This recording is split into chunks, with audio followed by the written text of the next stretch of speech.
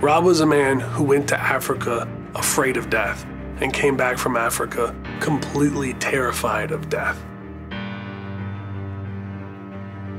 I think I knew it was bad and the fire was starting to come up, and I was just trying to get a seatbelt on for everything I had, because I knew if I can get a seatbelt on, I can grab him, I can pull him. I almost had him, and I couldn't save him. It was, that's been a moment that has driven the rest of my life. He was dealing with his PTSD by basically locking into something that was taking every inch of his attention span and his motivation and pushing it into a digital realm. It was the ultimate form of escapism, the most damaging kind of escapism.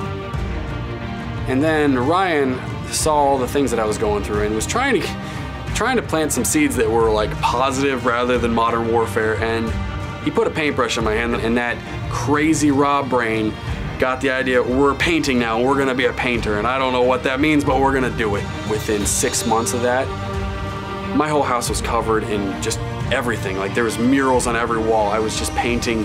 If there was a blank surface, I was gonna put something on it.